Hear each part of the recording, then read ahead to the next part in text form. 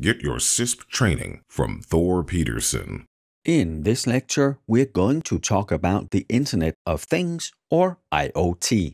It is one of those terms that most people don't really understand what it is. It is just IoT, similar to cloud. And because they don't really understand what it is, they also don't really understand how to make it as secure as possible. The Internet of Things is almost anything we add smart to. Smart TV, smart garage door, smart thermostat, smart car, smartphone, smart whatever. It is all the things we did not used to have connected to the Internet that now are. And just like anything else we do where we make things easier, we also inherently make them less secure. IoT is no different. We design most of the things that are smart devices for functionality, not for security. And because of that, they can be an easy attack vector and a way onto our network. Many of them, after we buy them and we add them to our network, they are never patched. Some of them don't even have the option. They are often not very secure. They have very basic security, if any, because, again, they were designed for functionality, not security. Most of them have default passwords and logins, well-known ports that they use, making them very easy targets. And I'm not saying we shouldn't use them. We just need to be very clear on their vulnerabilities and how we can protect our network and our data. So when we start adding IoT devices to our network, we need to think of them as part of our layered defense.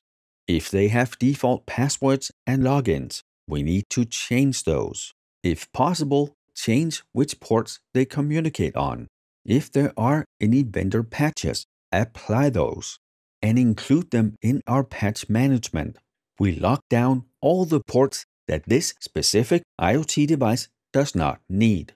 And then finally, and very important, we segment all IoT devices off on their own VLAN.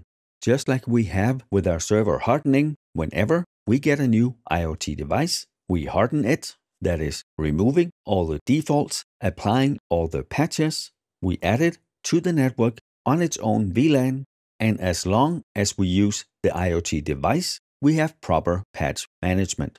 A while ago, I saw someone hack into a smart TV because default username and default password, default everything.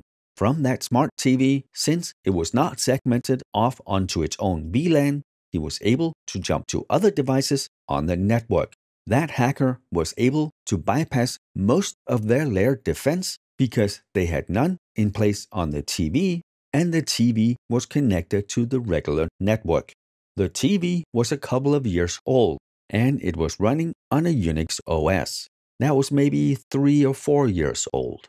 The OS had a couple of security vulnerabilities that were known, even though there were patches for that specific TV and that vulnerability, it was not patched, meaning they were still there. And this, again, goes back to we can have the best security system in the world. If we leave the front door unlocked, it doesn't really matter. The attacker is going to find the weakest link in our chain and start their attack there. If you don't have IoT in your organization's environment, it will be there very soon. What you can do is maybe influence which IoT devices are purchased. Let's say we need a smart TV for a conference room. If vendor A has never pushed out a security patch and vendor B has, we'll maybe try to convince them to get the TV from vendor B. Also, look at which vendor actually has security designed in. 95% of IoT devices are built for functionality. Security is either an afterthought or not there at all.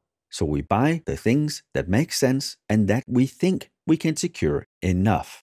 Once we have them, then we harden the devices, remove any default settings, usernames, passwords, ports. We patch them before we put them into our production system, and then we use them only on a network that is segmented off from everything else. If they have completely no security features, We may choose to have a tiered system for IoT devices or just place it on our guest network if we have one. Many of them will also have Wi-Fi and Bluetooth capabilities, and that, just like everything else, needs to be secured. So definitely in our corporate environments and possibly in your home environment, harden, patch, segment. And remember, your phone is also a smart device, unless there is a very good reason that it needs to be on the primary secure network. Put it in the IoT VLAN with every other smart device. The smartphones are most often more secure than any other IoT device we have, because any newer phone will get patched automatically and they get patched often. That said, good design might still want us to put the smartphones in the IoT VLAN. And with that, we are done with this lecture. I will see you in the next one. If you liked the video, please leave a thumbs up and remember to subscribe to the channel. To get my courses and the free study materials, click on Learn More. Thank you, and I will see you in the next video.